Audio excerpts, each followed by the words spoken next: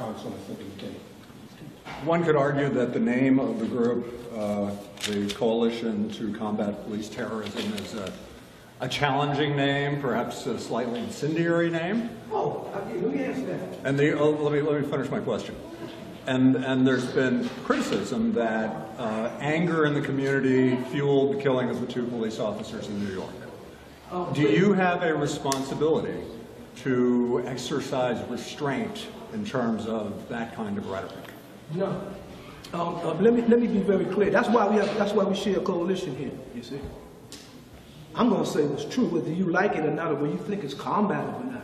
First of all, the United States uses war terms in almost every policy that it implements, domestic and foreign. What's the war on terror? What's the war on drugs? What's the war on crime? What's the war on poverty? War is a slightly belligerent term. Don't you agree? So the use of terms, to combat, means that, to combat. We're not here to determine other people's political agenda. We're not here to tell other people how to think.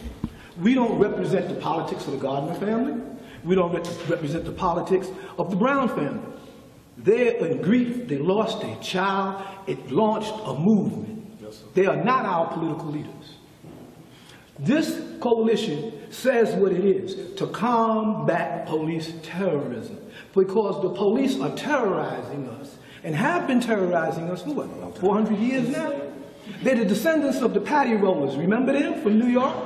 They're the descendants of the Ku Klux Klan. They're the descendants of the militias that used to go hunt slaves and run them down. That's what the police, that's how they police our community. Huh? If you think that that history is not worthy of the term combat, then you need to be 12 years a slave. So yes, we don't have no obligation to tone down our rhetoric. Who do we have an obligation to? CNN? To you? To white folks? Do we have an obligation in this society as the victims of white supremacy in this country to reform white supremacy? Do we have an obligation to make you feel better about yourself and better about your country? No. The coalition is to combat police terrorism. Do you think there are any police officers out